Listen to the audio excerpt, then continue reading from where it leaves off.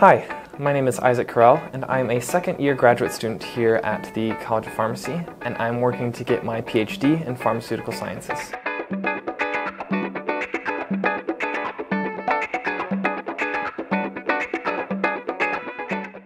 I work under Dr. Navjot Pabla, and our research focuses on acute kidney injury. This year, I participated in the College of Pharmacy's 3-minute thesis competition, where I took first place. I was able to move on to the university-wide competition and participate against other colleges' first-place winners, and amongst that group, I finished second place.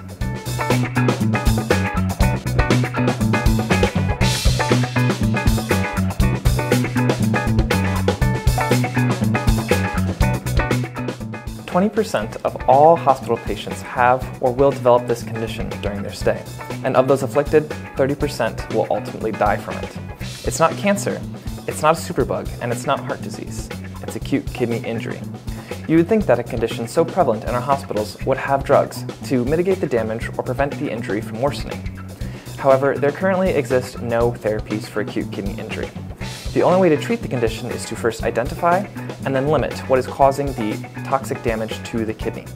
But that's not always possible, like in the case where a disease itself is what's causing the injury to the kidney. For these patients, dialysis remains the only option until the kidneys have time to recover.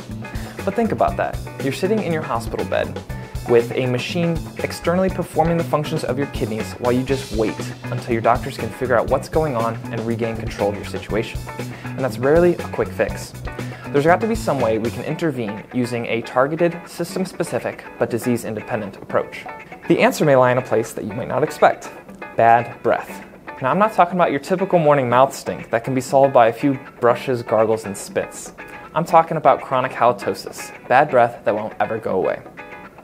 Researchers analyzed the genetics of individuals afflicted with chronic halitosis and found mutations in a new gene. The protein this gene encodes for is called CLMBP1, and in the context of chronic halitosis, it works to break down some of those foul-smelling molecules that exist in and around our mouths. They also reported a high expression of this protein in the kidneys, and this raised my eyebrows because as this protein functions, it can release some very toxic byproducts that can wreak havoc on surrounding tissues. So, my colleagues and I worked to limit the amount of naturally produced CLMBP1 in the kidneys to prevent them essentially from hurting themselves. We work primarily in preclinical research, meaning our juvenile treatments still require a lot of maturing before they're ready to be administered to any human patients.